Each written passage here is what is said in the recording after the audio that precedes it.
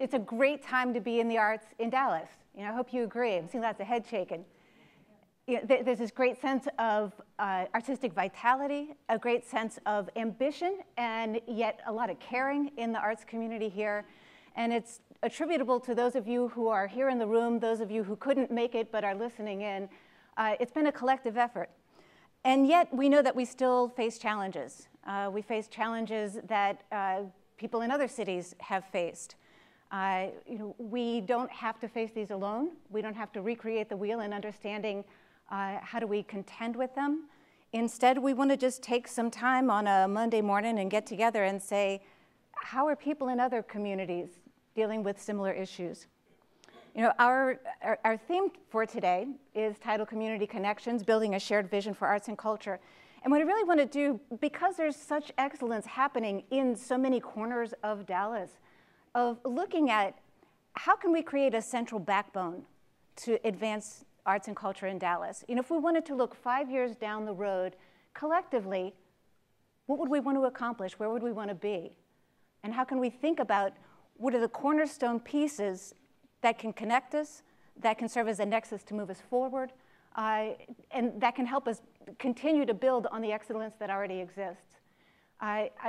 This is a Monday morning. We're not going to create a shared vision here. It's really, although I think Carl could easily give us the keys to the kingdom in a 4-hour plenary session, but it's a place to say, what are some really great ideas and foundational elements that we could put in place that would help us to continue to grow and continue to move forward.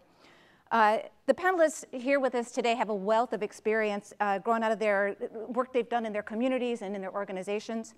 I've asked them each to take 15 minutes and to talk about their work, share their stories, share their knowledge, looking at how can we build a shared vision that connects us, but then also thinking about the resources. What is going to be the impact, what's going to be what we need to make that happen to have a broader and deeper impact on Dallas.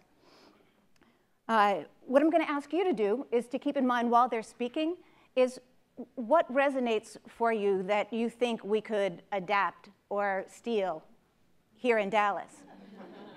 Like that was a really good idea, but knowing the quirkiness of our own environment, what might work? What else could we have in Dallas collectively that would benefit everybody? What are the essential elements? We're going to get together afterwards over lunch, and we're going to continue to talk about what resonated with you. And afterwards, we're going to start thinking about what are first steps that we can take along this way. I'm going to provide a really brief bio for our panelists. There are full bios in the program. I hope you will read them at some point because these are people who have a wealth of experience, and I'm really humbled to be able to share a stage with them here. Seated right next to me is Carlton Turner. Carlton's the Executive Director of Alternative Roots, which is it's based in Atlanta but does work throughout the South. It supports artists working at the intersection of arts and social justice. And Carlton was here doing work in Dallas this past weekend. Some of you may have been part of that work, looking at Roots Weekend Dallas under the theme of creating vibrant communities. So we have a lot to learn from him from the work that he did with us recently. He's also been to the White House, not only advising us, but he advises the White House on cultural policy with members of the Obama administration. It's a real honor to have you with us, Carlton. Seated next to him is Karen Brooks Hopkins. She's the President Emerita of Brooklyn Academy of Music. She's also a senior fellow in residence with the Mellon Foundation, and I'm very proud to say that she's also the Nasher Hamaseger Fellow for the National Center for Arts Research. For 36 years, Karen led BAM to its preeminence as a cultural institution and was really instrumental in the institution's role in the revitalization of the Brooklyn Cultural District. Seated next to Karen is P. Carl. Carl is the co-artistic director of Arts Emerson in Boston and the director and co-founder of HowlRound, which is a think tank and a knowledge commons that is really about making the theater makers worldwide connected to one another through resource sharing and through in-person gatherings. And last but not least is David Brown. David is the general manager of Cultural Access Washington in Seattle, Washington. So we also have good regional diversity here with us today. He's also the chairman of Culture PAC, which is a political action committee. It supports issues of importance to the cultural community in the state of Washington. We have so much to learn from each of these panelists. So David, I am going to start with you. I'm going to ask you to start off our conversation by talking about your work with Cultural Access Washington. If you would, help us to understand what is a cultural access program, what is the potential impact, and how does the Culture Pack fit into that work? And I'm going to mess up the cameraman and stand up, so. I do want to talk about what is necessary for cultural organizations to thrive. And as we all know, a funding source that you can count on year after year is one of those things. Reliable and consistent funding that is broadly based, not just for arts organizations, but for science organizations, science centers, and heritage organizations. In every county in Washington, there is an old barn that has a heritage society associated with it.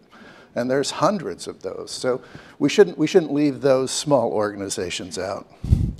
It needs also to be equitable across all disciplines. So it's not just large organizations, but it needs to take into account smaller organizations as well.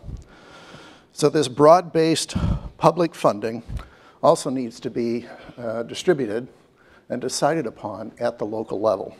I'm going to tell you a little bit about some examples, including Cultural Access Washington, where this has come to fruition and where we hope to take cultural access in about a year. So a cultural access program is a publicly funded program established to expand access to cultural organizations such as arts, science, and heritage organizations. There are currently several states that have adopted legislation authorizing special tax districts. St. Louis, Missouri established the first one in 1969. It used its fund to support art museum, botanical garden, the zoo, and the museums of science and history. It was raised through an increase in property tax, currently distributes about $70 million annually to these 5 organizations in the district. $70 million annually. In 1989, the 7-county Denver, Colorado metropolitan area and its Cultural Facilities District distributed funds to more than 270 scientific and cultural organizations. Distributions were $54.3 million in 2015. And then, unlike the district approach, in 2008, Minnesota's voters passed a Clean Water, Land, and Legacy Amendment to their constitution. It was to protect drinking water sources, protect, enhance, and restore wetlands, prairies, forests, and fish, game and wildlife habitat, to preserve arts and cultural heritage, to support parks and trails, and to protect, enhance, and restore lakes, rivers, streams, and groundwater. Can you imagine the coalition that one had to have? The Legacy Amendment increased the state sales tax by 0.4%, continuing for 25 years. That's a sustainable funding source. The additional sales tax is distributed into 4 areas, 33% to the Clean Water Fund, 33% to an Outdoor Heritage Fund, 19.75, don't ask me why 0.75%, to the Arts and Cultural Heritage Fund, and 14.25 to Parks and Trails. This generates approximately $48 million annually for arts and cultural heritage. Now that's across the state, but it's a lot of money. So now I come to Cultural Access Washington. In 2015, the Washington State Legislature granted local governments the authority to create a cultural access program in their county. So this is any of the 39 counties in Washington State. Revenue raised from a sales tax is used to strengthen access to cultural, science, and heritage organizations and their activities, as well as enhance citizens' participation in their cultural events and programs. Expected to be on the ballot in August of 2017, a sales tax increase of 0.1% would generate nearly $60 million annually and would support more than 350 arts, science, and heritage organizations. One county, 2 million people, one county, $60 million. So cultural access funds in Washington would be used to fund the cultural organizations, expand experiences for K through 12 students, leverage in-school education, and fund transportation for students to cultural, scientific, and heritage organizations. For those of you with education and outreach programs, trying to get students to your facility, it's not the cost of letting them in, it's the cost of getting them there. We had a conversation with a superintendent the other day who said, you know, it's really sad when we have a field trip and 1/3 of the students call in sick because they don't have the $10 to pay for the bus. Not only did they miss the field trip, they missed a whole day of school. Funds are distributed at the local level. In our case, we have a county arts commission, effectively. It's called For Culture. But they would be the trusted source to distribute these funds. Cultural organizations who are 501c3 have been in existence for 3 years and haven't declared bankruptcy in that time, are all eligible, regardless of size or discipline.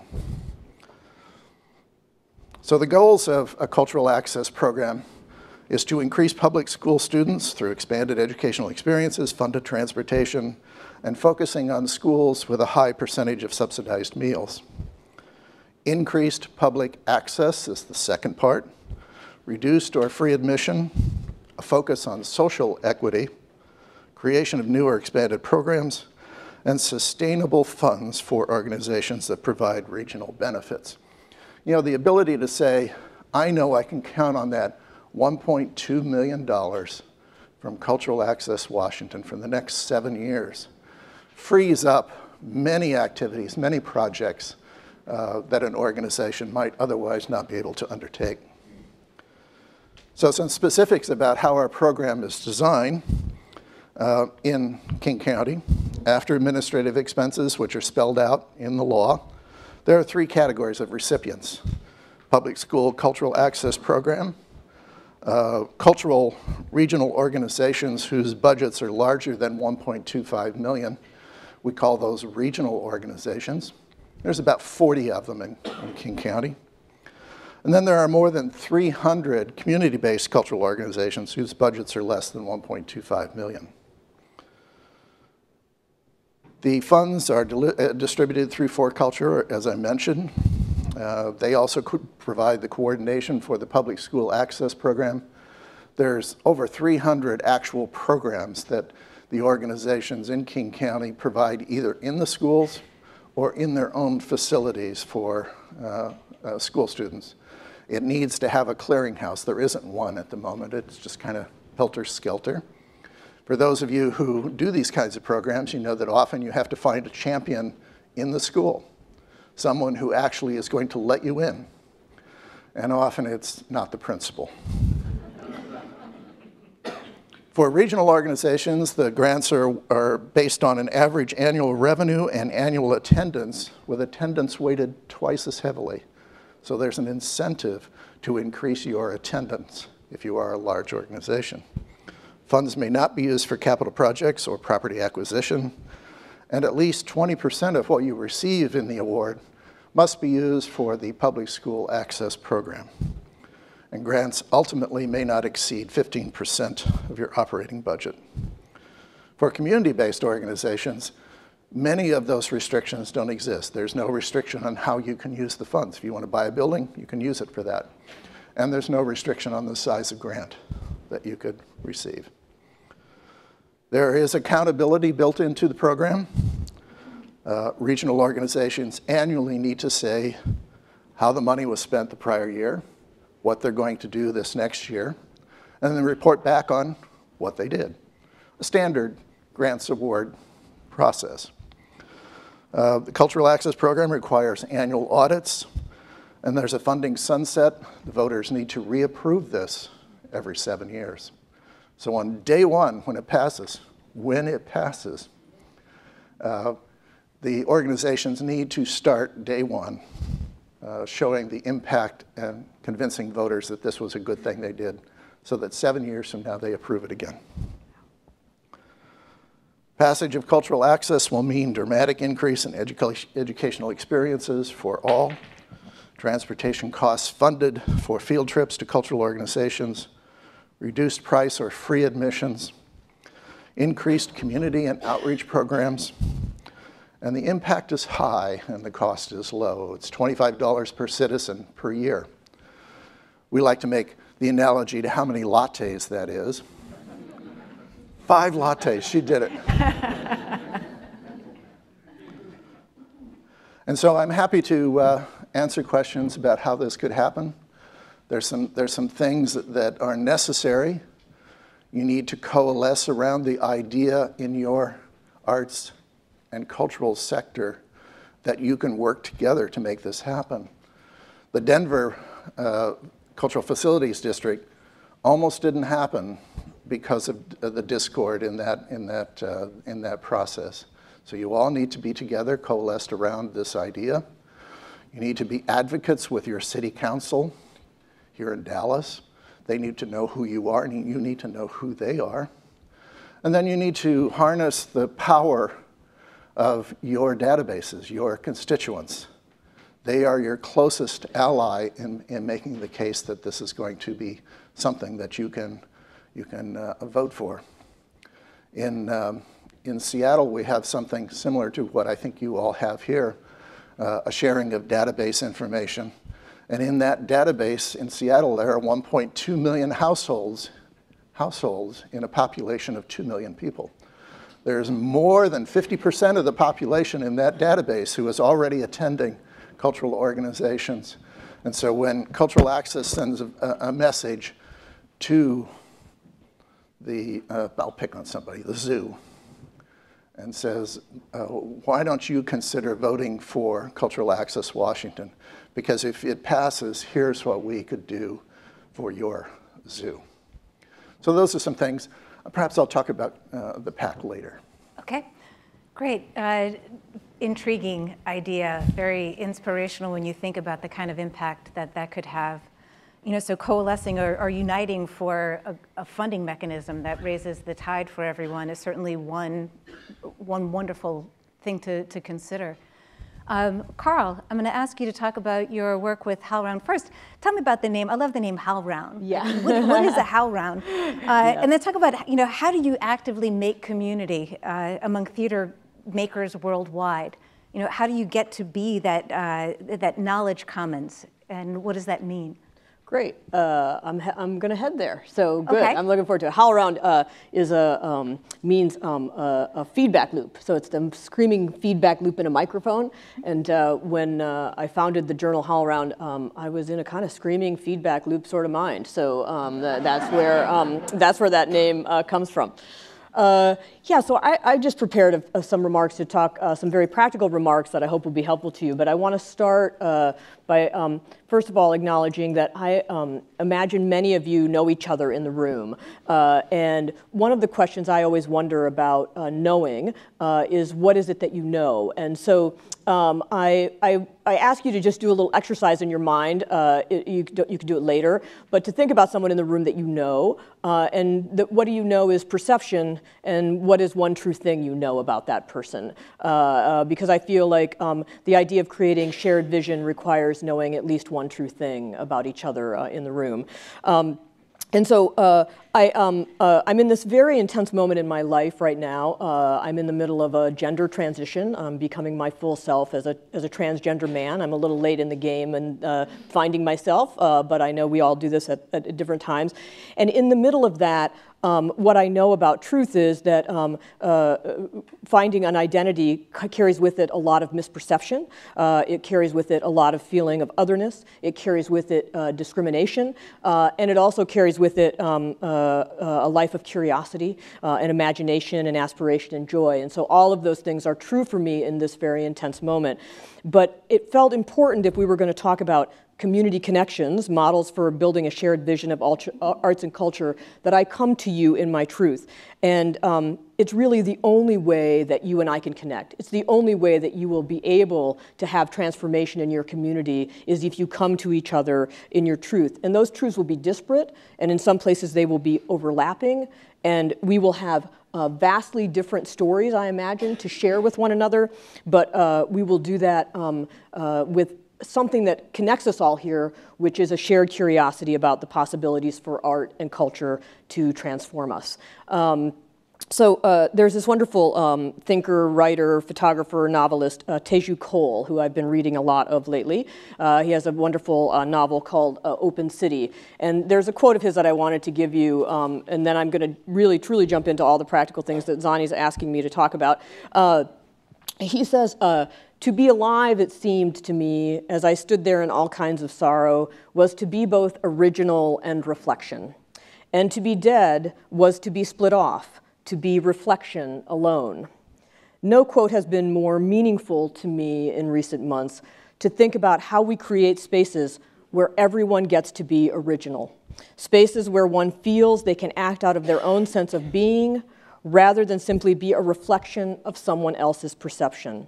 So in my work, I'm looking for ways to create spaces of origin, where stories can intersect, where original and reflection can meet one another, where we can find ourselves, where we can see others, maybe like us and maybe not. But how do we do that? How do we do that, especially when the arts are often structured to create reflections? If you think about how art is made, we put stories on a stage, right? We hope you'll relate to that story, but how do we do more than just creating opportunities to reflect back to our audiences? How do we create opportunities for our audiences and our communities to feel original, to feel fully embodied in their own voice? And so I want to share some interventions that I've been a part of that seek to create spaces of shared vision that rely on supporting the notion that we all deserve to be original, and we all deserve to see reflections of ourselves in the art and the culture that surrounds us.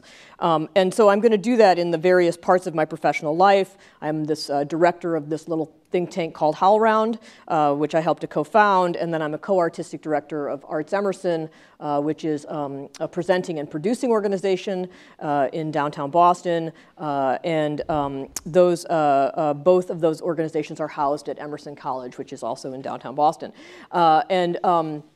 The HowlRound was built on the notion of commons-based practice. And so one of the things I want to put in the room for you is commons-based practice. I'm looking at all of you, and I had a dinner last night with some of you, and one of the things I know is that if we were all to stop right now and map the resources that we had, and you put in the middle of the room all of the resources you had, all of your expertise, your space, your artistry, your money, your time, that we would have, I would just imagine in this room alone, we would have an abundance of resources.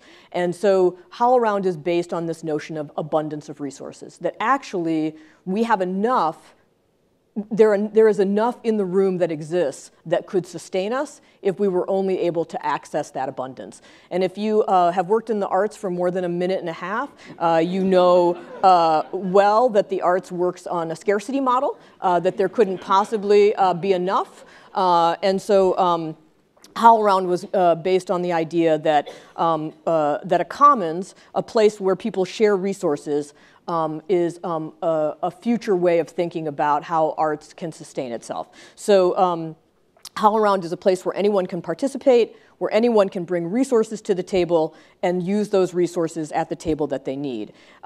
It was founded on the idea that theater was dominated by a few. The journal portion of HowlRound, which I founded, came out of an immense frustration that the conversation in the theater was top-down. It was dominated by voices of immense privilege. It was dominated by whiteness, and that there was an entire world that had been out there in the trenches for years waiting to tell their story and share their practice and be seen not as a reflection, but to be seen as originals in their own voice from inside of their own communities. I imagined what it would be like to create democratized spaces of participation where we said yes to anyone who wanted to contribute to the conversation, and that there would be multiple pathways of access. And so I've talked for quite a few years now about what I call the curation of listening. And HowlRound is founded on the principle that our notions of curation, our notions of choosing artists, choosing seasons of work to present on our stages is often about expertise, about excellence. But I think we must talk about excellence in context, that we must make room in our curatorial practice as artists and arts administrators to listen to what we don't know, don't recognize, don't understand, and that our curatorial practice cannot be a reflection of ourselves, but in fact must be a reflection of our communities. That the privilege of managing spaces of arts and culture is a privilege to be examined. And so that is how HowlRound has grown exponentially in its 5 years of existence. It's done so by listening, by reflecting that listening back to the community, and by connecting people to each other around shared values. In a 5 years' time, we have about 50 to 60,000 people that come to our website or come to our in-person convenings every year. That started from 0 to 50 or 60,000 in 5 years. And using that commons-based practice where anyone can access our tools. We have an online journal, a live streaming television channel. We convene people regularly. We use technology as a form of connection. We have a large world theater map that connects artists globally. And so people are reading, they're watching, they're commenting, they're discussing, and they're connecting to each other across space and difference and time. And so I'm happy to talk more concretely about that, but the idea of shared resources is a powerful one that has transformed the theater conversation as a result of HowlRound. Arts Emerson and HowlRound are kind of a reflection of each other. The learning of HowlRound put into practice in Arts Emerson. Arts Emerson was founded in 2010. It programs 4 spaces in beautiful downtown Boston venues, about 2,100 seats that we program in total. That includes a 1,200-seat theater, a 600-seat theater, a black box, and a 185-seat screening room. We recognized when we began our work that we had a rare opportunity to program an organization of size in a contemporary moment, in an America that is not the America of 50 years ago when many theaters were founded. I wanted to share a few of the ways we have worked at Arts Emerson to build a shared vision for arts and culture in our city. Because one of our resources is space, it's a highly valued resource in a city where space is at a premium, where rent costs are completely out of control. And so we believe we have a responsibility to use our spaces to benefit the city. And in fact, we have a mandate from the city to put the spaces toward public-facing use. And Arts Emerson itself programs maybe 12 to 15 pieces of theater or hybrids of theater and opera and music. And I can talk a little bit about that later. But for now, I want to talk about space and programming as an arts organization. Inside of Arts Emerson, we have created a group of community curators. These are artists, arts organizations, activist organizations from neighborhoods across the city who program our spaces and invite their audiences to downtown Boston. This is one form, another form of the curation of listening. We listen to what and who matters to our neighbors, and we co-brand events with these community curators to elevate local talent, to invite artists they know from other cities and countries to Boston. But the community curators lead, and we follow. The concept isn't unlike something many of us are familiar with, artist residencies, where artists come to work in our communities to make projects over time. This flips that concept around, looking at our potential audiences and creating residencies for local curators to bring their ideas and their programming to our downtown neighborhood. And in fact, we started calling this program a kind of audience residency program. I don't know that much about your downtown, but downtown Boston is changing dramatically, going from what was once called a combat zone to a highly developed, truly a combat zone, to a highly developed, incredibly expensive area that promotes exclusion. What is our responsibility? To make downtown a reflection of the actual makeup of our city. So we do year-round programming that is both Arts Emerson and the neighborhoods of Boston intermixed. This creates all kinds of fascinating complications for our brand. You can imagine this would take hours for me to discuss with you, and I've only got a few minutes left, but I'm happy to develop longer conversations with you beyond today around this issue. And then just one last programming story I'd like to tell you. One of our challenges trying to do the work of Arts Emerson and bring the world on stage. As a presenting organization, we travel the world looking for international work that reflects the many cultures that make up Boston. No surprise, that's a big chunk of the world. So last season was the first season that my co-artistic director, David Dower, and I programmed. And strangely, we heard consistently from our audience, remember this is a very young audience now, it's only 7 years in the making, so unlike many theaters that have audiences that are quite a bit further along, we had heard from our young audience, not young in age, but young in time with us, that we had moved away from the world on stage. Why had we done that? Why were we being less international? And honestly, we couldn't figure out for the world what anyone was asking us. We had programmed an opera from South Africa. We had Beckett from Ireland, Shakespeare from London, an entirely new form of projection-based theater from Santiago, Chile. We had a Three Sisters straight from Moscow. We had programmed a series of Latinx work that included that piece from Santiago, one from Cuba, a Chicano piece from Los Angeles.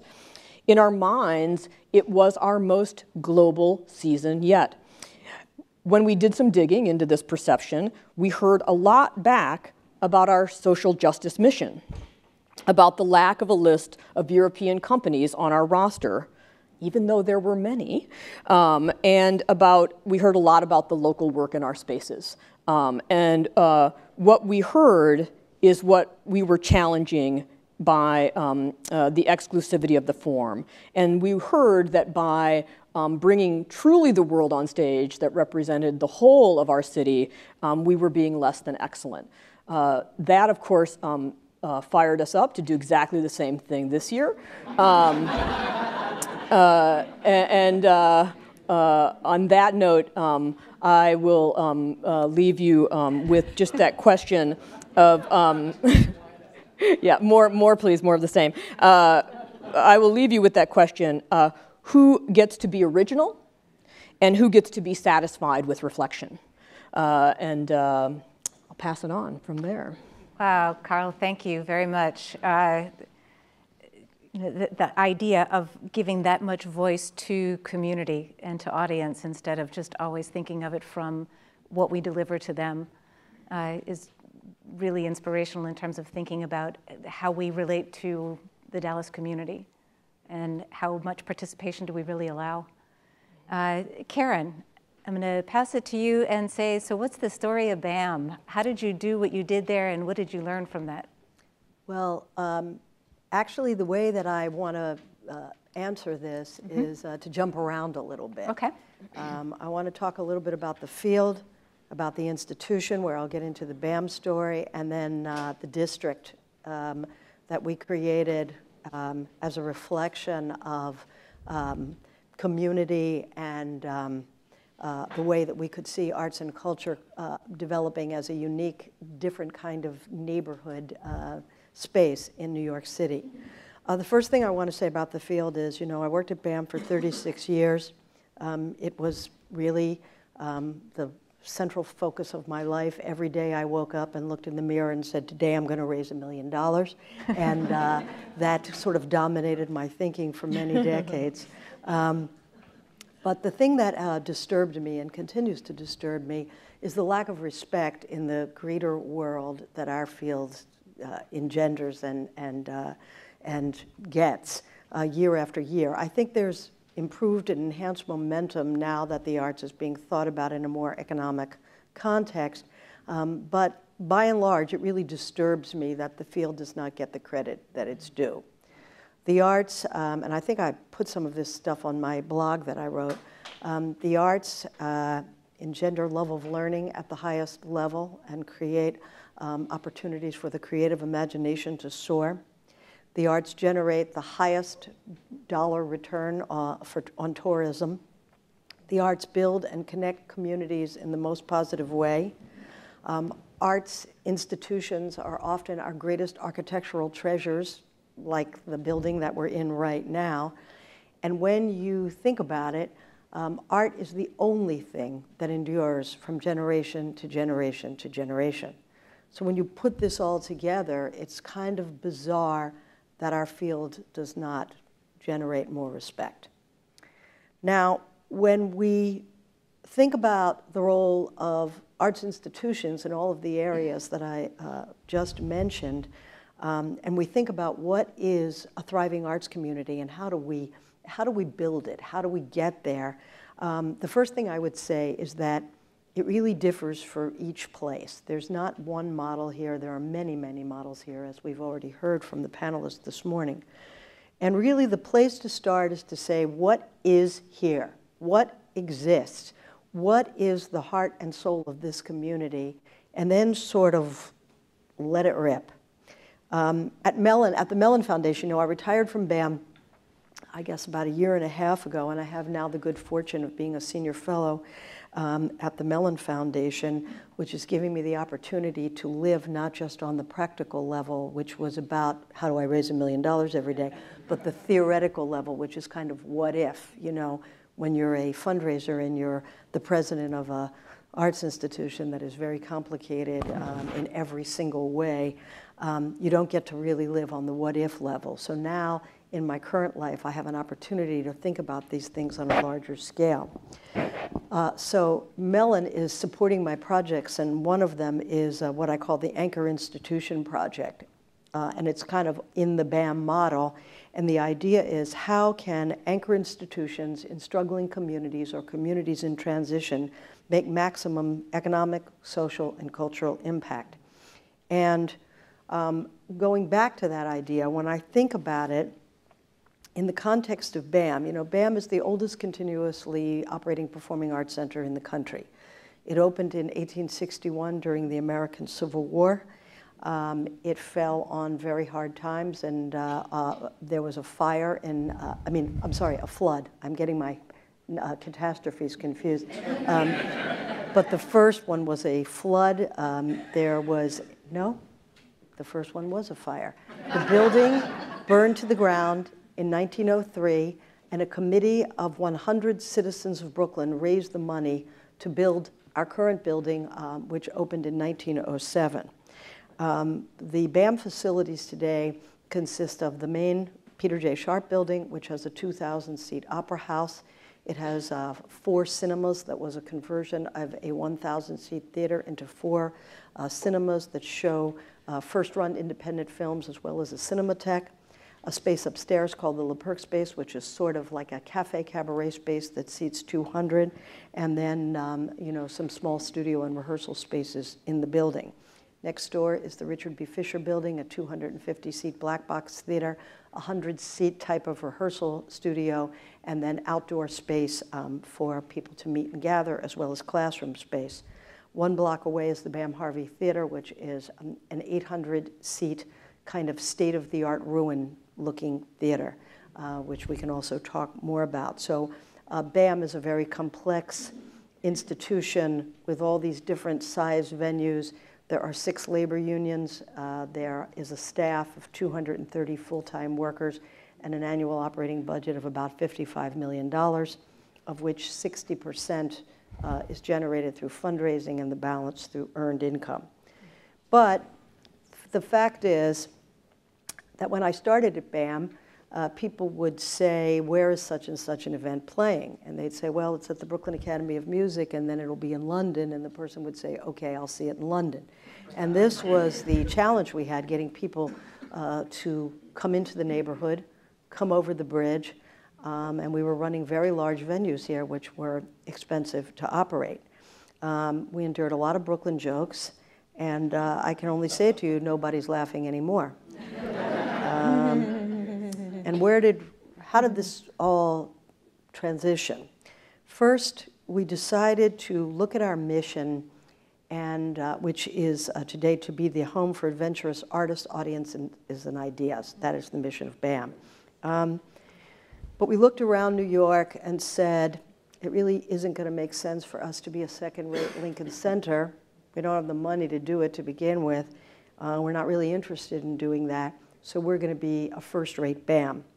We're going to do what we want to do, which really focused on avant-garde, experimental, contemporary presentation in all disciplines. It focused on being international and then I would say beyond international to global, and really being the space in New York City where that kind of a churn would happen. And then we said, we're going to take this work, we're going to blow it out, we're going to do it at the highest, craziest level, and out of that, a brand, in essence, will form, and we will, all of this work will result in us, over time, becoming a destination.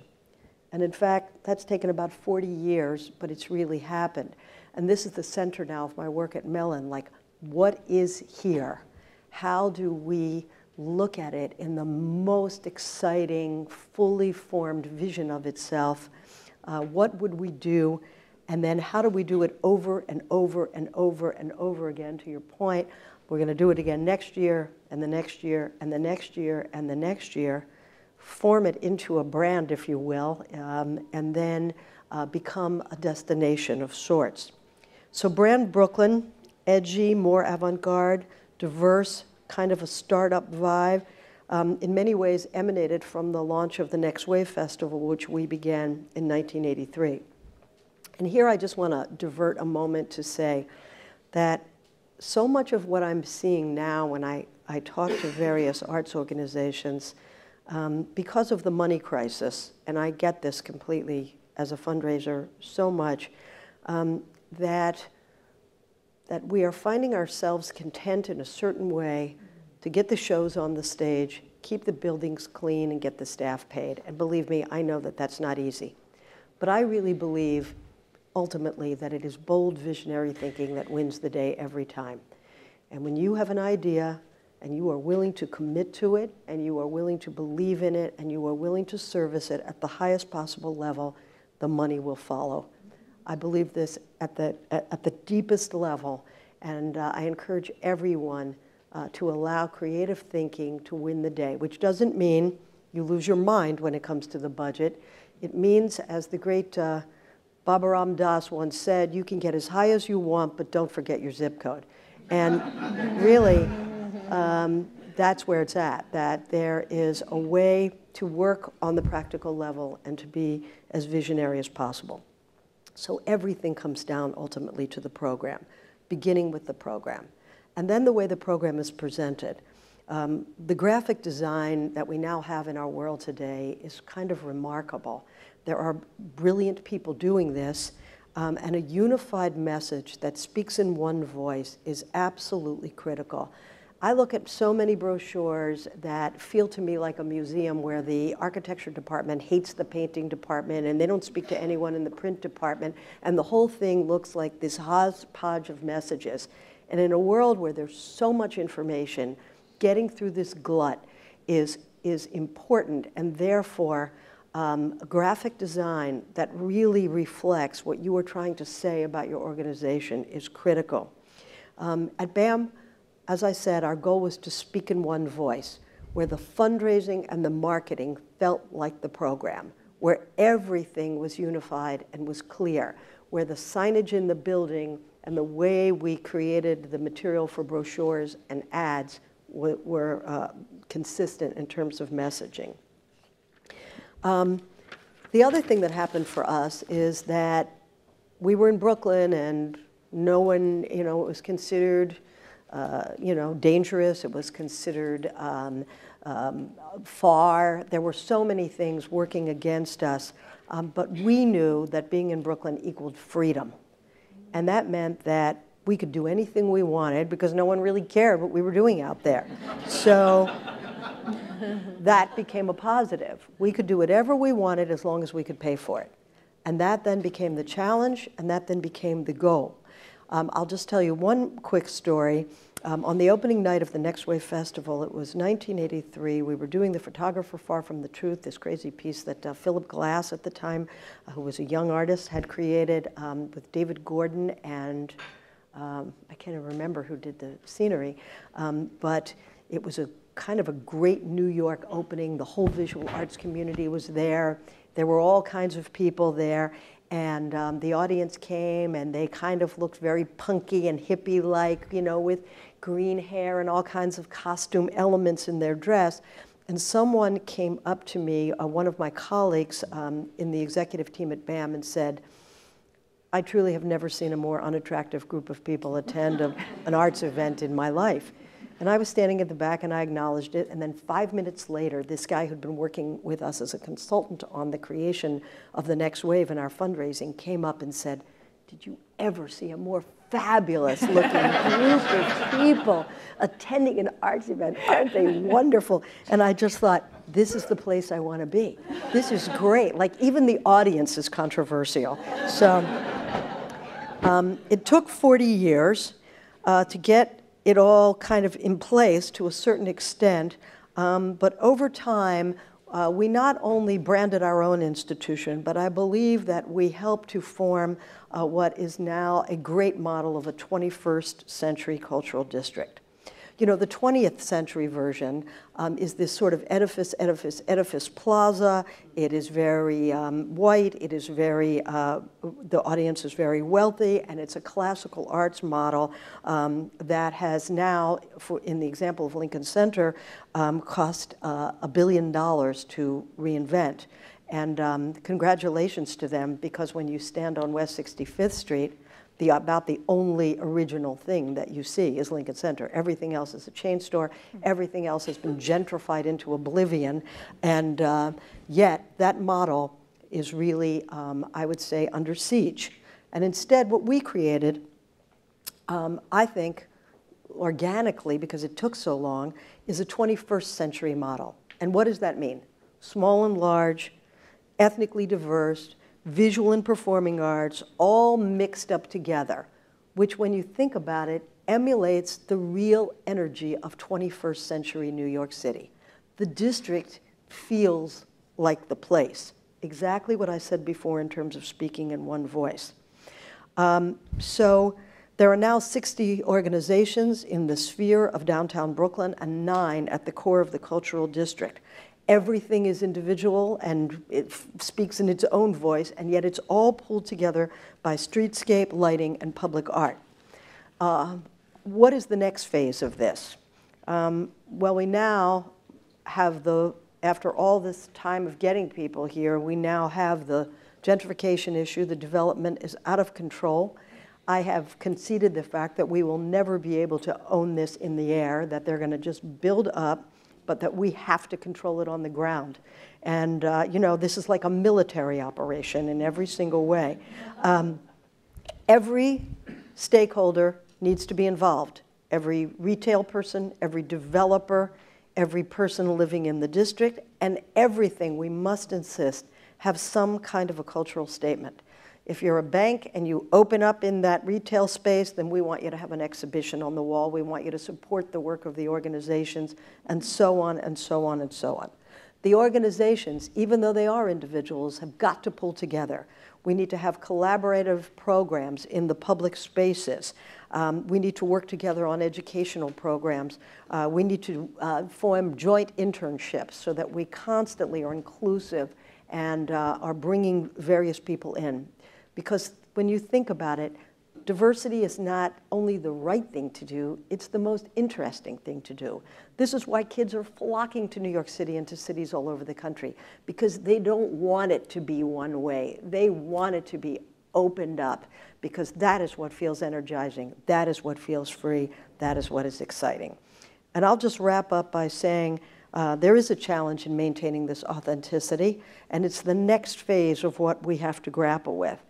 In London, I just read an article about the new mayor of London, who is setting up culture zones for artist housing. I think this is a model we should study. I think it's a model we should replicate, and it keeps artists from being pushed out after they have come into communities and created, you know, a personality and an artistic home for themselves. In Italy, I just read that I think it's the mayor of one city, it may even be larger, is giving $500 value to every person who is 18 years old so that they can, for the purpose of cultural spending. And I thought, wow, what a great idea.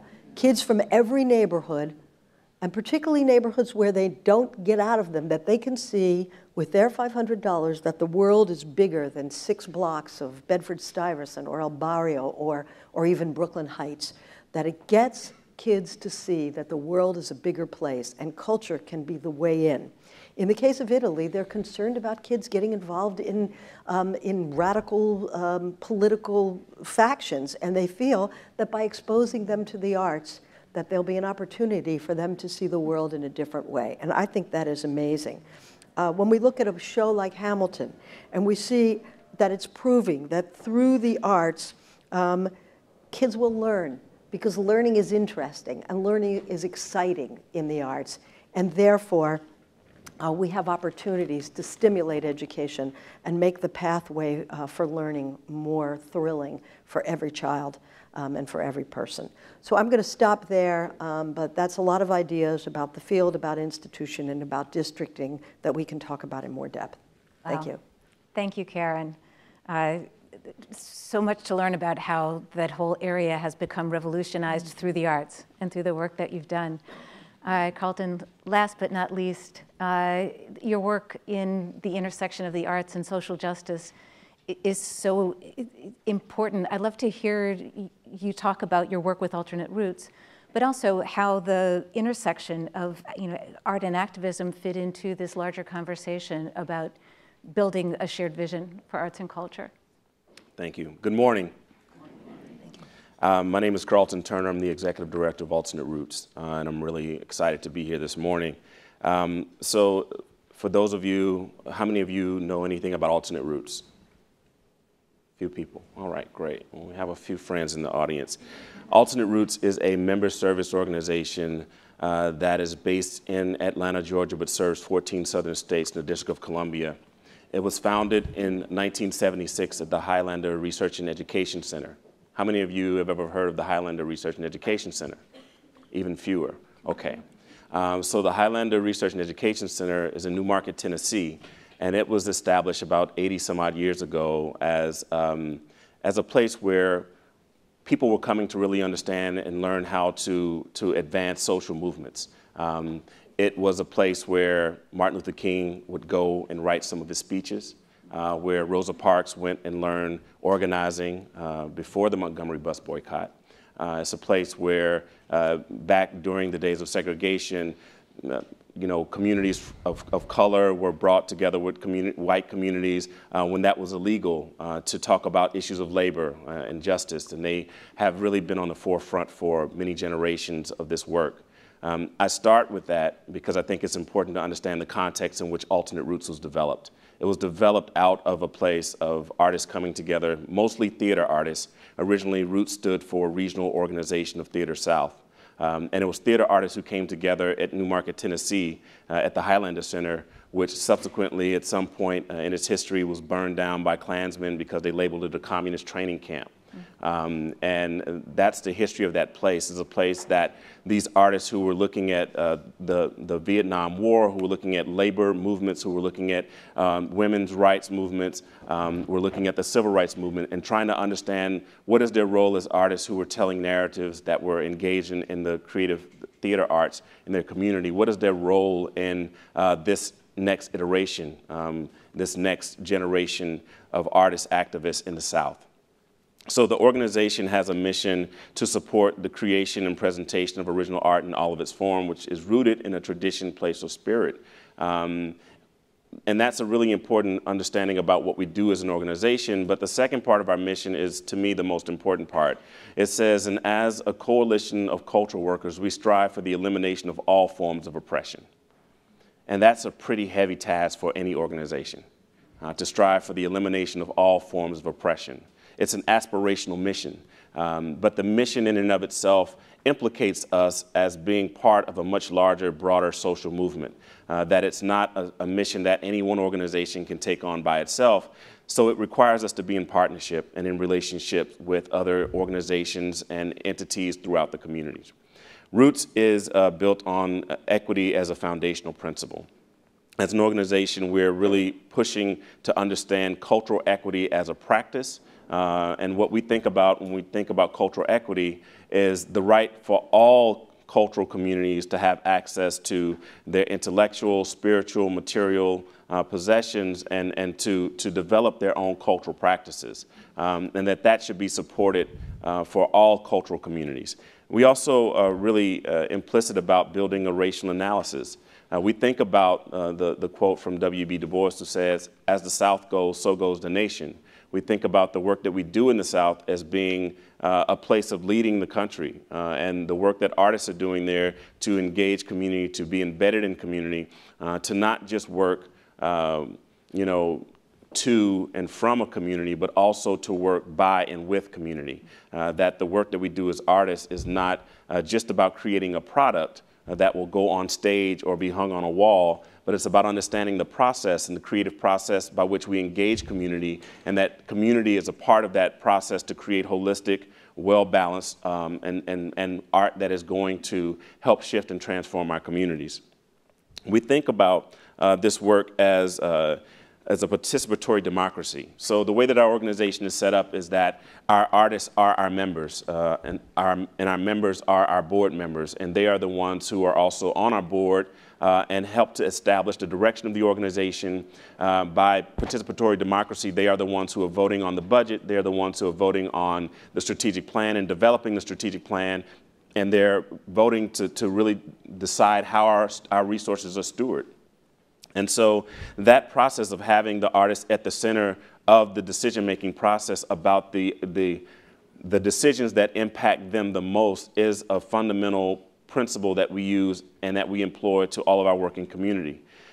We think that it's really important as we think about engaging community, about visioning for community, that the community is actually a part of that process. That is not just an elite structure that allows for people who have access or resources to be a part of, but it's for the entire community to engage in. So how do we create access, and how can we move forward with a principle that puts people who are most impacted by any decision at the center of that decision-making process so that they have access to it and they have power in determining what the outcomes of those decisions are that will impact their lives most. So I think about a lot of those things. So I just wanted to kind of paint a picture of what the organization is and kind of the way that it's been founded and the principles that it stands on. The way that we support artists is pretty practical. We support artists by funding their professional development, by funding their projects and their development of their new works, by supporting the presentation of their work in communities. And those are three fundamental ways that we support their work. We also support their work in engaging with our artists as partners. So we have some funding initiatives, but then we also focus really deeply on partnership development. We think of our artists as a network of resources that we can help to strengthen their work in their community, and vice versa, they help to strengthen and feed back into this network of resources that stretches across the 14 southern states and the District of Columbia. The way that we do that primarily is through a program called the Partners in Action. And with the Partners in Action, the intent is that we are looking at the work that our artists are doing in community as being the work that our organization takes on in a whole, so that we look at the work that artists are doing with their community partners. They invite us in a call and response process where they say, hey, we would really like Alternate Roots to engage with us in this project where we're working with this community partner to address this particular community issue. We then say, cool, tell us what you're doing, who you're doing it with, what you're doing, what you plan to accomplish through this work, what stage of the partnership's in. And then we go back and forth in this dialogue that for us, the intention is for us to understand and learn more about what the artists are working on in their community, understand what it is that they're asking us as an organization to contribute in addition to and bigger than just a check. And to be able to really take a calculated response to them and create opportunities for us to say, okay, that's what you're working on. Here are our resources, both within the organization, within our network of artists that are members, but also through our national connections and partnerships. The reason why we focus on partnership so much is because the partnership is the thing that investing in that relationship will last beyond a grant period. It will last beyond a project period. And it is the thing that will keep spurring generative new ideas and opportunities for the artists to work with their people that they're working with in their local community. We make the artist project stronger at every phase of the application process. That is an intent, so that as they apply from the beginning, we're constantly in this dialogue with them that even if we don't end up partnering with your project at the end or funding your project at the end, your project has been made stronger at every phase of the application process, so that the artist is not making an empty investment in the hopes that they might get a grant, but they're actually, the process of the call and response is an investment in their own work, and at every step their work is getting stronger.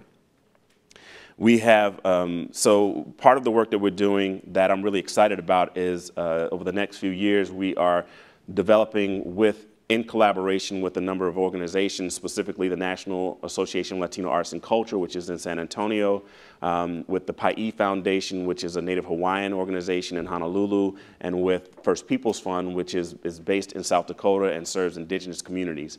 We've started an Intercultural Leadership Institute, which is looking at providing an alternative perspective and paradigm for artists that are working in communities of color, that are working in communities that are culturally, are working in culturally specific communities, to have a place for them to develop the leadership skills that they need to do the work in the context that makes the most sense for their community. We also are looking for artists to understand how to recognize leadership in multiple ways, like the leadership that comes from your community naturally that is not necessarily validated or registered from an institutional standpoint, but it may be from a very local and familial type of perspective. But that all these phases of leadership are really important in the way that we think about our work. So that kicks off with the first 30 fellows that we'll have, and we'll move through 3 different communities. This first year, the first year we'll be doing it, we'll be in Mississippi for the first one, and then in South Dakota in the Plains for the second one, and then Honolulu for the third one, taking this group of 30 individuals on this journey of these leadership development practices that are grounded in the local community that we find ourselves in. And we find that is a really important place to unpack and develop the type of community practice that is important for us to shift and transfer, have an analysis of power, and build the type of apparatus that allows us to shift the power that we know is inequitable in our communities. So I come to this work, and what's important about Alternate Roots is that I came to Alternate Roots as an artist. I have been a part of the organization for 15 years and have been working for the organization for 12 and coming up on 8 years as the executive director. But I have maintained my role as a practicing artist throughout that journey. I came in as a member artist and have continued to work within the organization as an arts administrator and a national cultural policy, engage with national cultural policy, but also engaging in artistic practice. And so this work is all about, for us, is about strengthening the artistic practice that our artists are doing in community, recognizing the role that we play as stewards of community story and narrative. And so some of the work that I've been doing this year marks our 20th anniversary of the organization that my brother and I started, which is called Mugabe, which stands for Men Under Guidance Acting Before Early Extinction. And we started that company in 1996 in Mississippi.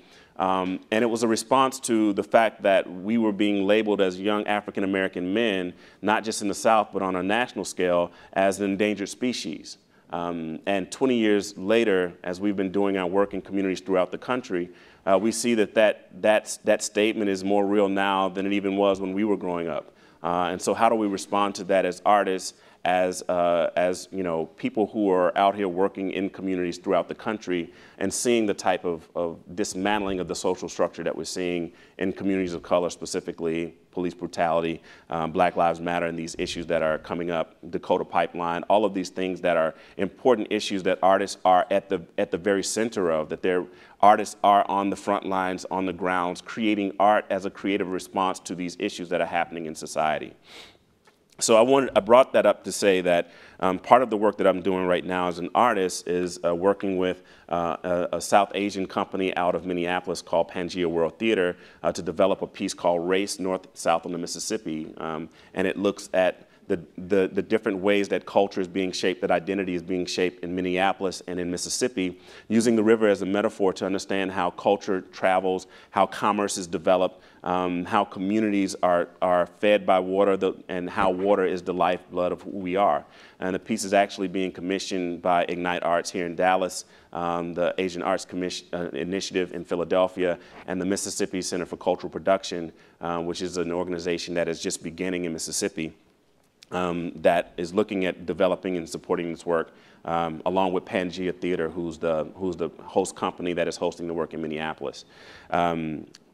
The Mississippi Center for Cultural Production is a visionary project that I am a part of in Mississippi in a rural community called Utica, which is about 900 people.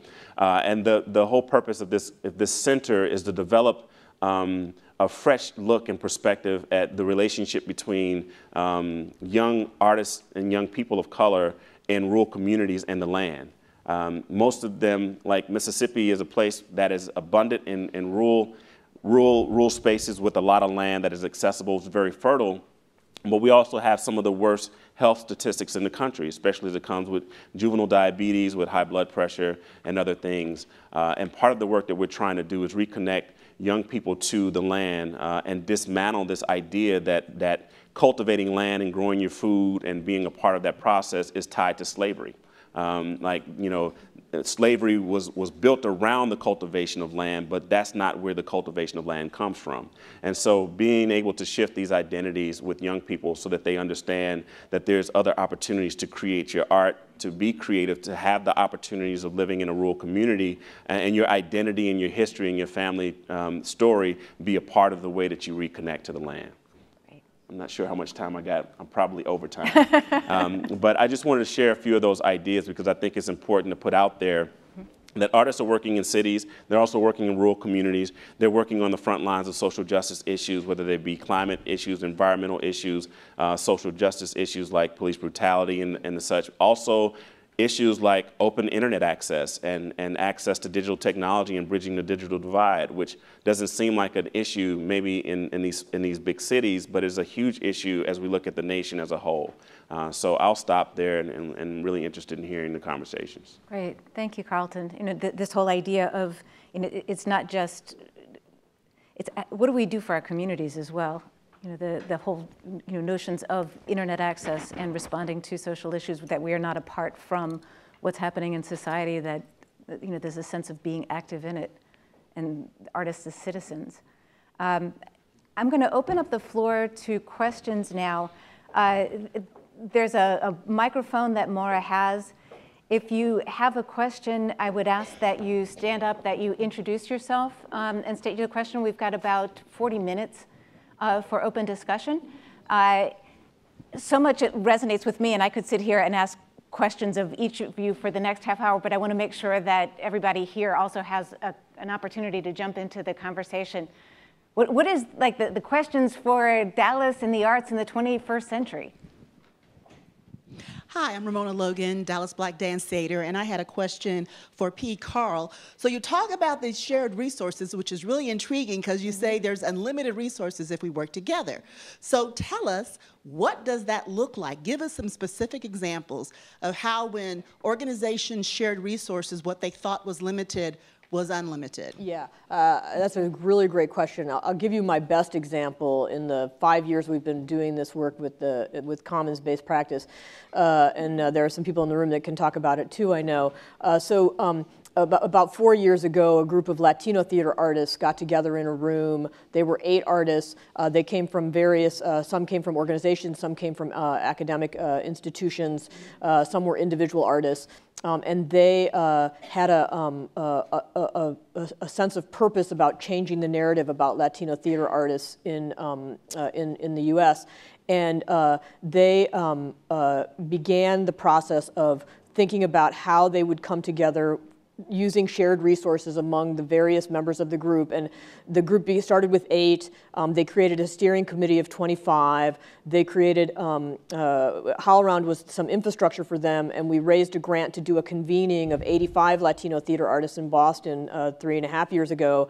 And that convening really launched a kind of national movement There's no hierarchy in that movement. There's no leader of the Latino Theater Commons, and the movement has been put together through a disparate sharing of resources. It's regional. There has been a large festival of new plays that took place at in Los Angeles with the Latino Theater Company helped to sponsor, and HowlRound was a part of. And 14 new plays by Latino theater artists were presented, and now those plays are getting, Arts Emerson produced 2 of them last year. Those are getting around the country. They created another event the following year called the Carnival, where they read 12 new plays that were in development. All of those plays, 18 Latino theater companies came together and committed to produce those plays before they were even finished. They have steering committee, they have a fundraising committee, they have a programming committee. The committees, I'll do the short version of this. The committees shift in and out. Different people are running the steering committee at different times. They have an online journal inside of HowlRound called Cafe Onda. And in 4 years' time, I can say that it's the most powerful movement of people coming together, and the resources have come from everywhere. When we were in Chicago, we got money from Joyce and MacArthur. When we've been in Boston, we've gotten money from Boston-based organizations. When we've been in Los Angeles, we've gotten money from Los Angeles-based organizations. Many of the people involved are parts of universities, so universities have stepped in. Other theater companies have stepped in. We have a large convening happening in New York. The Public Theater has given resources. HowlRound's given resources. Duke Foundation has come in to give resources. So it's really this way of organizing around what people have and can contribute to the room. And then even the programming is a series of collaborations with theater companies, with universities, and with individual artists. So it's literally the PR, who does the PR for it is resourced from the community. Like every single piece of it comes from sharing of resources and people participating together. And every time in the 4 years I've been involved, and I've participated in all of the activities, every time somebody tries to lead that doesn't actually go very well. It actually works better by creating these kind of ad hoc committees that work on specific projects. And that original 8 people met 4 years ago. They had a plan to start an online journal. They had a plan to do a new play festival. They had a plan to do a reading festival, and they planned all of their convenings, and they've accomplished everything they set out to do with the resources that they had. So it's a pretty effective model of organizing. There's a question over here.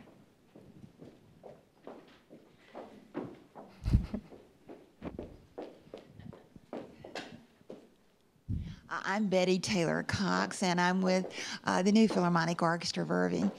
I have a question for David Brown. Our states are very different. You're from Washington. I'm from Texas. But my question is, how did getting the sales tax to benefit the arts, how did that movement begin there? Did it begin with the arts community, or did it begin in the political sphere? How did that happen? In Washington, we are geographically defined by mostly water. And we have an organization called the Puget Sound Regional Council, who was involved in coming up with economic progressive plans for decades ahead that was about increasing the number of jobs in the Puget Sound region, advancing transportation, education, the environment, quality of life, and energy was the 5th one. And in 2012, they published a report that listed create cultural districts as a way to advance the economic prosperity of the region, and in so doing, maintain the quality of the organizations that we enjoy in the Puget Sound region. So it was their idea, part of an economic plan that we then carried through to the legislature. It took us 5 years in the legislature with evolving bills over time to get that passed in July of 2015. And here's where I could comment about Culture PAC. 3 years ago, we created Culture PAC, a political action committee that raises funds to support things like Cultural Access Washington, the passage of this bill to create cultural programs in any county in Washington state. We don't raise a lot of money. You don't have to contribute millions, but it showed our legislators that we were organized, we were committed, and we weren't going to go away. And I strongly encourage all of you to become friends with your representatives. Let them know who you are, and let them know what's important to you. Just as a follow-up to that, this is kind of a bigger question about, barriers. What are some of the biggest barriers that you've faced or that you've seen in terms of coalescing? When, particularly getting started, is it usually that it's the arts and cultural community that doesn't want to play ball together, or is it usually that there is some external force that's making it difficult? Well, that's clearly an obstacle, ourselves. The big organizations who are viewed as elitist, they forget about the quality of the work and the breadth and the impact that they are able to do with that scope. But in fact, it is big and small that is an obstacle. Who is in the room? Who is having the conversation? Who is paying for the campaign, which is really the large organizations in our case, is a divisive issue. And although we've worked hard at bringing in as many voices as we can, and the bill doesn't, the law doesn't exclude any organization, that continues to be one of the biggest obstacles, one that we will work against right up to the day before the ballot measure. Great. Karen?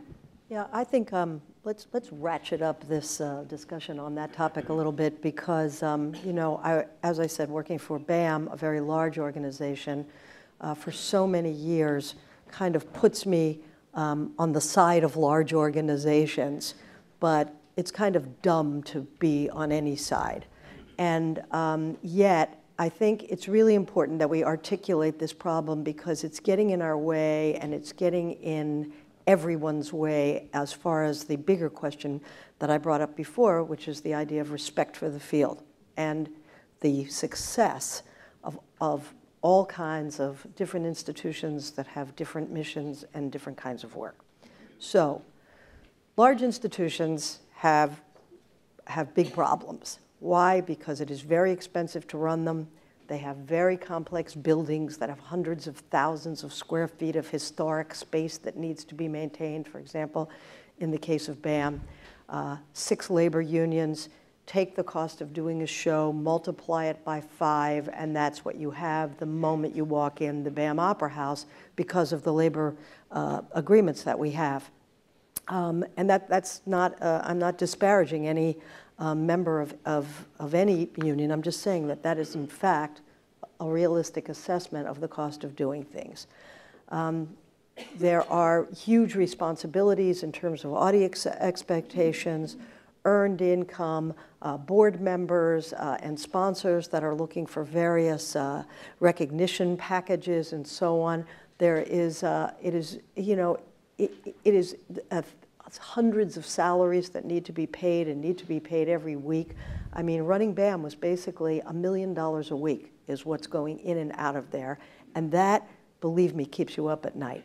So large organizations, it's easy to dismiss them, but in a way, and also large organizations often define the tourist factor for the community. I mean, there are more people sitting on the steps of the Metropolitan Museum waiting for it to open in the morning than any other tourist attraction like in the country. So they have an enormous job to do there. So I think that we have to step back for a minute and look at the challenges of running and operating a large cultural organization. At the same time, large organizations can really tend to be arrogant. They can tend to not have the patience to work with small organizations. They tend to know everything, and they tend to suck all the air out of the room. And I heard this a lot when I was at BAM, because we were one of the room suckers. So And yet, the small organizations were scrappy, they were hungry, they gave us, they had some of the best ideas, the most interesting work, took risks at the highest level, and constantly pushed the field forward and really added to the dialogue of what we as cultural institutions want to achieve. So how can we find a way for these various components to meet and find happiness together? This is something that I think we really, as a field, need to spend time on. You know, I have a few ideas about this that are practical ideas that I think that we could facilitate, but I think the first thing is that we really haven't even opened up this discussion in a way where there is sort of mutual respect to where everyone is coming at it, rather than a space where the two sides are walking in feeling marginalized, resented, or not given credence for where they are. So let me just throw that out, and then I think we can talk about some of the what are some of the ways that we could make this work, make these alliances work. Carl or Carlton, any response, any thoughts on that? Sure. I think I agree with you. Large institutions are, you know, essential. I think the problem comes is that the majority, the super majority of large institutions only reflect a certain demographic in our community. And so when you're talking about leveraging the amount of resources that it takes to run those institutions, and they're primarily being run by white people and primarily serving white communities, that's a problem. And so the problem is not so much about the large institutions versus the small, but that most of the organizations that are of color and that are serving those communities have been disinvested in, and so have not been able to develop the type of institutional girth that allows them to walk into a conversation with a BAM and be on equal footing because there's a power dynamic that exists. So I think one of the studies from the National Center for Responsive Philanthropy spoke about the fact that 98% of the funding in philanthropy goes to 2% of the organizations in the field, 2% of the nonprofits in the field, all with budgets over $5 million. So you look at that and think about the remaining portion of the field that has to survive on the you know, rest, the other 98% that has to, you know, be there and try to make ends meet on a very small portion of the funding. And I think that inequity is a reflection, to borrow Carl's piece, it's a reflection of the issues and the problems that we have in our society that we continue to ignore and not address as a community. And I think the arts community is a reflection of those same issues. We can't escape it because we are in it, we're of it. And so it comes out in everything that we do. So I think the question, the larger implications about the history of our country and the way that it was formed and the way that the wealth disparities have been created, and those things that we have not addressed as a community will continue to plague us, and we'll continue to have these same kind of like surface conversations because we haven't dug deep enough to have the real essential conversations, which are about the challenges of our time and how do we move forward in a time that is you know, people are being, you know, these divisions are being not just created, but we're seeing them exacerbated in this political moment. And so how do we not pass on this legacy to the next generation? How do we, you know, man up, woman up, you know, however you want to define it, and deal with the issue today? There's an urgency around this moment that I don't think that we've grasped as an artistic community or even as a society as a whole, that we have to take into account because we are responsible for this.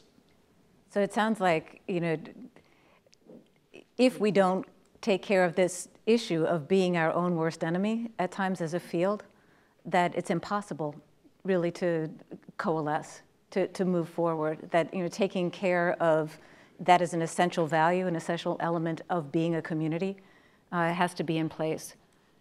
And without it, it's hard to, it's a big barrier. You know, and I think that idea of scarcity, the idea that we have to first and foremost perpetuate ourselves as institutions, and is one of the barriers. I think that sense that that survival is the most important thing, and I think that's one of the things that gets into the way of sharing resources. I mean, I think of all of the things that we duplicate in a community, that if we sat down and said, how do we not duplicate I mean, all of the same systems. How do we, what is actually possible to be shared? I was at dinner last night with somebody who, bought a tessitura system that could be shared among several organizations as something like, how do we do things? And I think the onus is on large institutions to be the leader in figuring out these problems. Like, they actually have the resources to figure out how to share the resources, right? And I think, truthfully, and I think to Carlton's point, one of the things, I mean, one of the struggles is that the large institutions are in frames of whiteness, and the frames of whiteness don't understand often that they're perpetuating their own view of the world in the way in which they perpetuate themselves. And I think, one of the things that we've tried at Arts Emerson, I was talking about it a little bit last night, but we've tried this at Arts Emerson as a shared leadership model. We have a shared leader. There are 3 of us that run Arts Emerson HowlRound in this Office of the Arts at Emerson College. And one of those is a white man, one is a transgender guy, and one is a black man. And we don't see the world at all alike. It's actually completely fascinating. And we've been trying to do this shared leadership thing. And just to come to agreement between the 3 of us is like a full-time job. And so... And we have such disparate views based on where we come from, based on what's important to us, based on what stories we think need to be told. I have found that conversation to be unbelievably challenging, but it's also changed my entire perspective of my sense of what I think I know and how I think I should program and how an arts organization should be run. Additional questions, because we can keep going up here, but I don't want to, Diane? Diane Hosey, I'm with the Embry Family Foundation. Thank you all. My head is just swirling. So let's talk about philanthropy. And I'd love to hear from all of you in regards to what role philanthropy plays to alleviate or better or enlighten in these regards, and what role they play to the worse in these regards. Philanthropy, partnering, and getting into some of this stuff that we're bringing up here is absolutely essential, because otherwise, it's when money is on the table, things can really start to move. I mean, things can move in other ways, but that is a quick path to getting things going. I would like to say that I think that Carl is right, that big institutions really do need to lead the way, and really, it's really in the best interest of it's in the best interest of big institutions not only to lead the way, but to change. And the reason is that the world is changing. The reason is that they will be better. They will be more interesting. They will be more successful. So that the idea that things should stay the way they are, it doesn't make any sense. We see that these organizations are losing audience, losing money. They're not the bastions of culture that they once were. So it's obvious that things need to change. How can philanthropy help? I think that philanthropy could incent partnerships where large institutions could take the lead, but that could come from an equal place. I think that partnerships that bring people together where they actually can form projects that make sense is a great way to move this conversation forward. For example, if there were, and I don't think these should be one-year partnerships. I think they should be 3 to 5 year partnerships. Why do I think this? The first year, everyone's hysterical and doesn't know what they're doing. The second year, people are calming down and it's better. The third year, it's a machine and can be made into something great. Donors often have a very short attention span and don't understand. These are big problems. It takes time for people to learn how to speak to each other, and then it takes time to figure out how to really make something work at the top of its game, how to build an audience for it, how to build support, broader support for it. So I think that there can be incentives and partnerships. I think there can be institutional incentives. For example, if you partnered with some small organizations over a period of years with specific projects in mind, what I would do is say, go to some of my board members and say, I want you to serve on that organization's, or we want you to serve on this small organizations board for the duration of this partnership, that not only should you make your contribution to BAM, you should also make X contribution to that organization so that there's some real skin in the game. And I believe that after a period of X number of years that many of these board members would stay involved. I believe that the more you get involved, the better it is. And that there are ways then, just in that one example, to bring more powerful, wealthy board members to actually get involved and vice versa. So there's one idea. So I would respond in saying that I think first that large institutions aren't, they maybe should be leading, but they're not designed structurally to be in the lead. They're big, they're heavy, they're going to be difficult to turn. And I think when you think about smaller institutions, smaller organizations, I think about a fleet of motorboats. And the ability for that fleet to shift a direction and move into another territory very quickly. And the supertanker is going to take them a while to get re-navigated to get back in space. So I think that actually the leadership needs to be coming from community. It needs to be coming from smaller organizations that are more flexible and have more ability to shift and turn and to think more innovatively about the way that they position themselves in a much larger context. And most large institutions really just are not designed to think that way or to function that way. I think in terms of philanthropy, I'll just share this quote from a friend of mine named Lisa Mount, and she says, if money can fix it, then it's not a problem. And so I think about the problems that we have is more of a problem of will and desire than it is of finances. Because we can throw all the money we want to at a problem. If people don't have a will to change, a will to shift the way our perspective of our thinking, the way that we frame each other's humanity, those are issues that cannot be solved by money. To have a true analysis of race and of ability and of gender and age, those things aren't things you can pay for. And those are the things that are going to shift us into another generation of thinking and allow us to evolve as a community and as humanity. And so I think philanthropy has a huge role to play, but it's outside of the framework of just giving a check. It's really about helping to spur a different creative process that allows people to be their full selves in any work that they do. And so much of our work fragments who we are just to be a part of the process. And then I'll just end really quickly to say that one of the things I think that philanthropy is doing to damage the work that we do is working on artificial time frames. So I agree that this 1 and 2 year project grants really, this change doesn't happen in 2 years. So how can we look at more longer term partnerships and relationships as a space to develop long-term sustainability and change? David and Carl, anything to add on philanthropy on the question? I was going to say what they said. But one thing that I think that philanthropies do that is it's often a disservice is they will change their direction too quickly. They will, we'll be driving down this way, 2, 3, 4 year projects, and the organization changes to fit that direction, and all of a sudden the philanthropy source says, no, we're going over here. Well, now you've developed all of this stuff, and now we have to go do this too. So at the very least, try to make your changes of direction visible and give enough notice that the organization isn't hurt by it.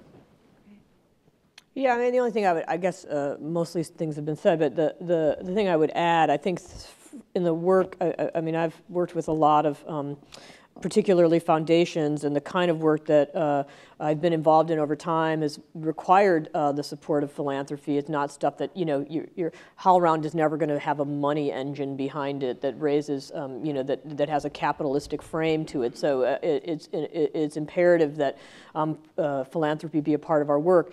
The thing that I feel is most important for philanthropists is just deep partnership with the organizations that they support. I mean, the work, the people that support HowlRound. I mean, we just received a large grant from the Barr Foundation, and I spent with the Barr Foundation 3 hours a week every 2 months in conversation for 2 years about what that was going to be And they know exactly who we are and what we're doing and why we're doing it. That they are our partner. They are helping us to realize the work. And so that, to me, is what real philanthropy is. That's less about being in, what's the trend or who's hot at the moment, but really like creating and developing real relationships and then sticking by them over time. So.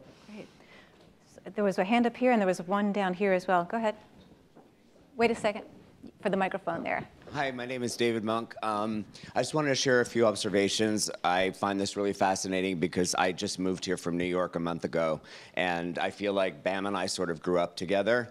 And I mean, I was one of those people who was like, I'm not going to Brooklyn. I mean, it was just that place, and now I'm one of those people who can't afford Brooklyn. Right. And the reason that I'm here... If you want to see your kids, you're coming to my neighborhood, right? Well, I forgot to have children. Okay. I moved to Dallas because Dallas feels like a place where things are possible. And I researched it a lot, and one of the things that I love about Dallas is that it has a real mindfulness about cultivating the arts.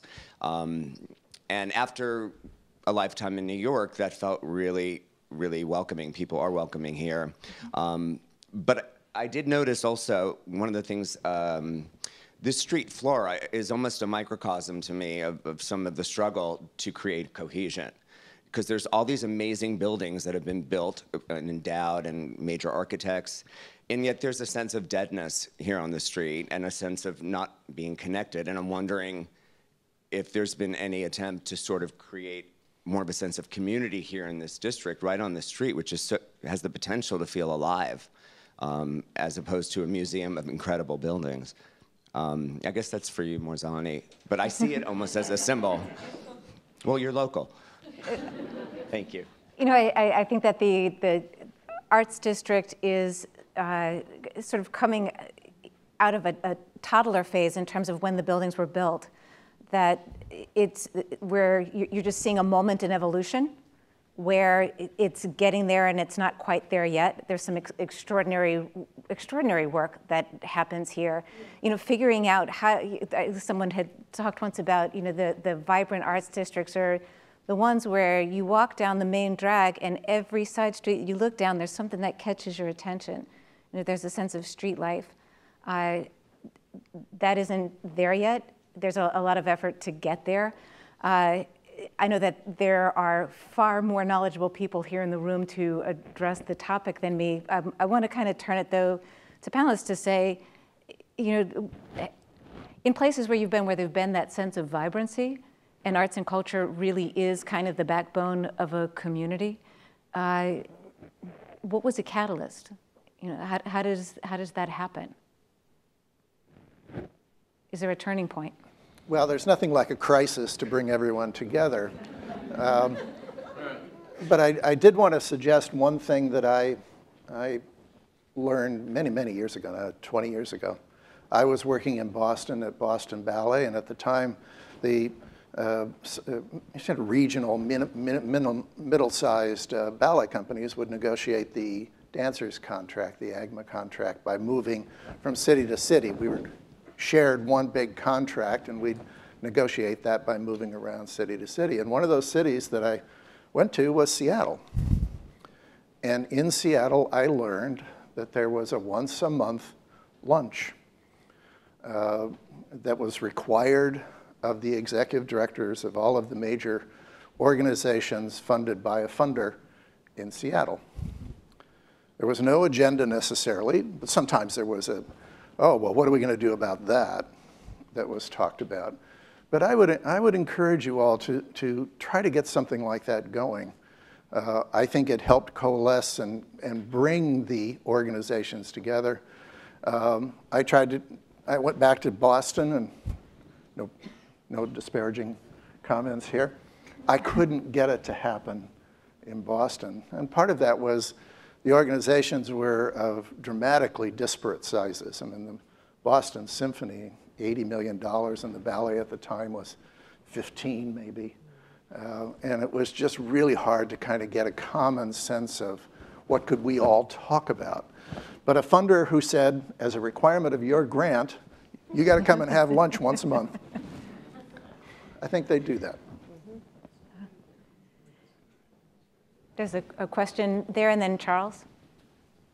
Megan Bowden Wilkinson, and I'm a visual artist and also on the TACA board. You've all talked about the internet a little bit. What are some mistakes that you see organizations making in the digital realm, and what have been some of the ways that the web has created community connections for your organizations? Well, HowlRound is almost entirely web-based,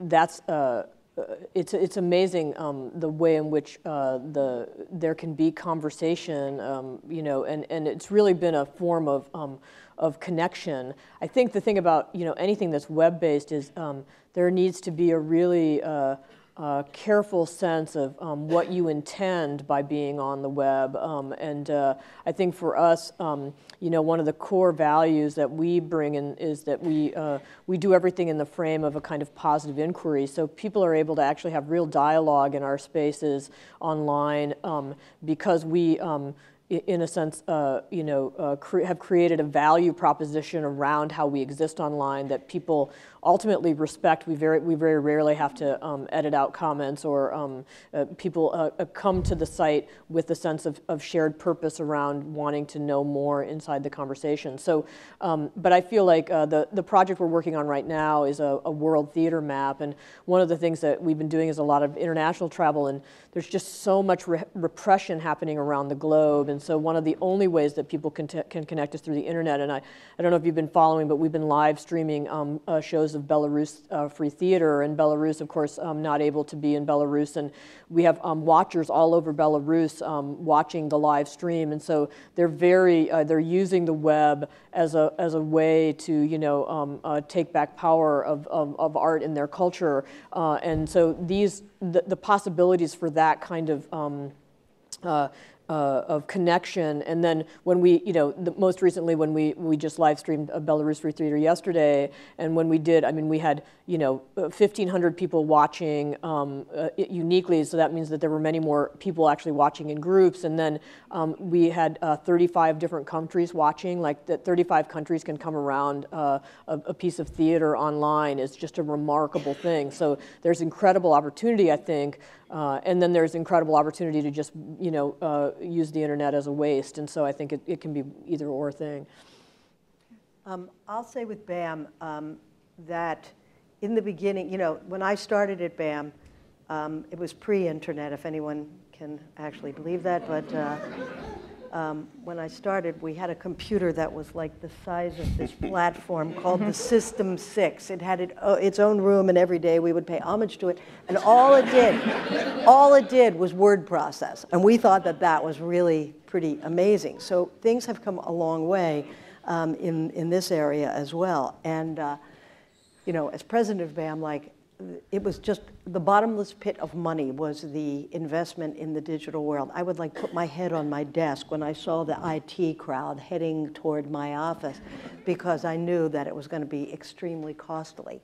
And yet, the brilliance of the thing, I mean, that we could have tickets that be sitting there and we could just put them out and they could be gone at the last minute because we could make things available in such a timely way, that we were able to add and change programs, that we were able to really find you know, an interactive form of design and communication that would connect with artists and audiences in the moment was pretty phenomenal. But I will say that it moved to the next level during the 150th anniversary of BAM. And we prepared for this anniversary, starting to work probably almost 2 years ahead of time to see how we were going to really make the thing great. And one of the things we did was we asked our young staff to become sort of like the youth marketing committee of the 150th anniversary. And they were brilliant because they were really understanding like what the cutting edge and all the possibilities were, both digitally and in terms of programs. So one of the ideas they came up with was a program called Takeover, and they took over the whole building. And what happened was we kept the building open till like 4 o'clock in the morning, and we kept turning the programs over like every hour on the hour. And one space was set up just for video games and all kinds of digital and computer-based art interaction. One space just went like that all night.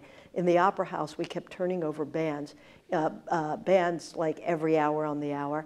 And in the cinemas, they came up with things for all 4 cinemas. One of them was a Lindsay Lohan mid-career retrospective. It was brilliant. And so they had so many great ideas. And so I find that by sort of like letting the artists in and letting the young members of your staff in, that you can determine how to be creative in all aspects of the digital world and the programming world that you might not in the normal hierarchy of things. And we've got time, it's 11:28, for one more comment question. Charles, you had your hand up. I'm Charles Santos, I run Titus. Thank you.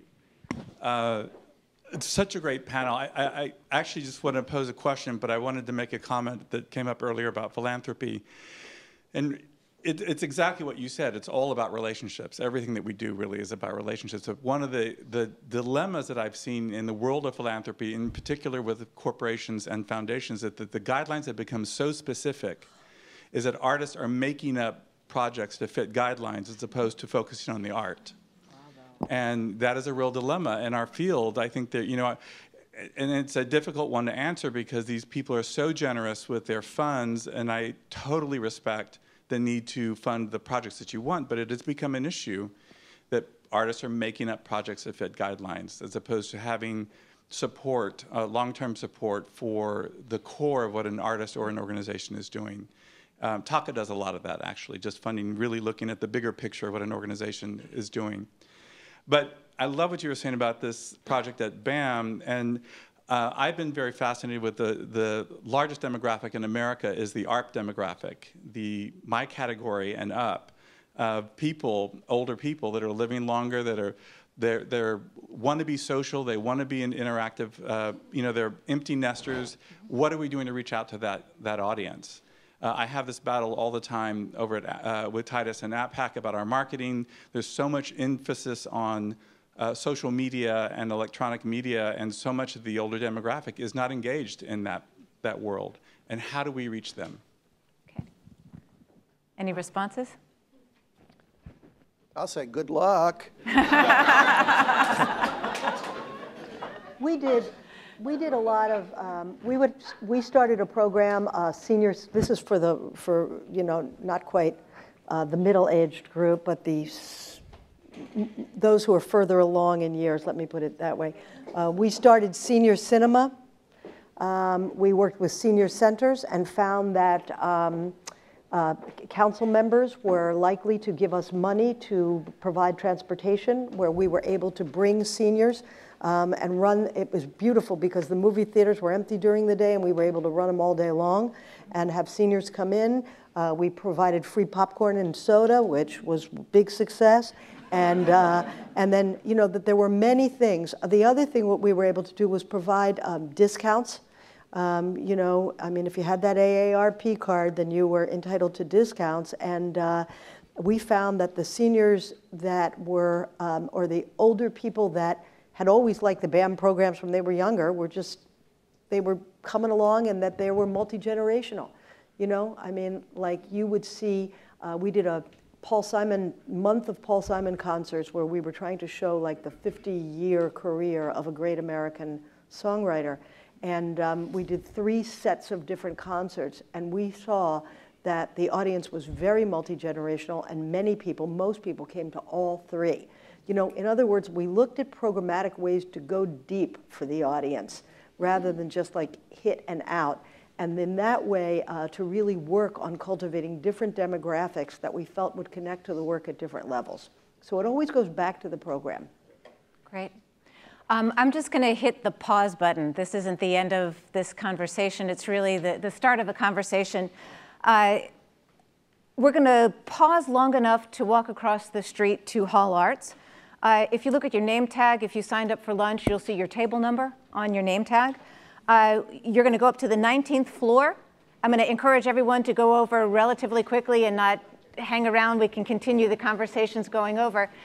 There's going to be box lunches there, and if you take your lunch and then sit at the table, there are table hosts. There are 16 tables. The table hosts are all here. In the interest of time, I won't name them, but you will find them at your table. We ask that you spend lunch talking about what resonated most for you. If having a shared vision is something that you think is important, how do we get started? What are some of the first steps that we can take towards looking at not just what's good for our own organizations, but by doing something good together, how is that going to benefit all of us? I want to ask everyone to join me and my fellow Perforum committee members who are here. We've got Monica Eggert-Smith, Megan Bowden, Clyde Valentine, Donna Wilhelm, Charles Glover, Jeremy Strick, Gwen Eccles, Lauren Embry, Will Power, Caroline Cole, Becky Young, Greg Artell, and Mara Schaffler. Join me with my committee members in thanking an outstanding panel for all of their contributions. Thank you.